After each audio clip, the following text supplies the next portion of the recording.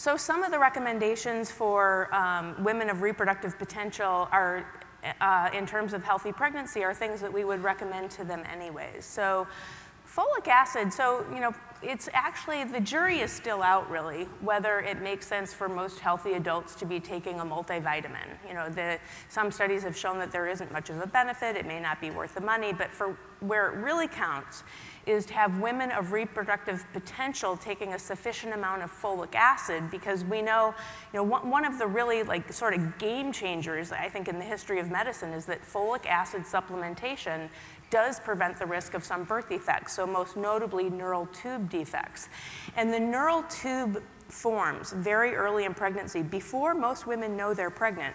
So if you're going to have an unplanned pregnancy, many women will be past the time of neural tube closure by the time they even realize that they're pregnant.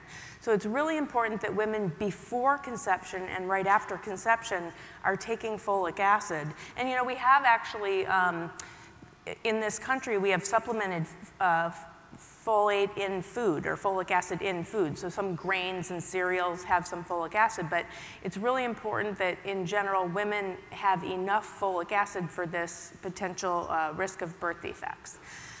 It's also, and actually the more we learn about folic acid supplementation around pregnancy, the more important it looks. So there have been some studies showing that there may be neurocognitive and neurodevelopmental benefits of folic acid in utero, and also perhaps may be associated with the prevention of some disorders like autism and schizophrenia. So there's some really exciting research going on in that area.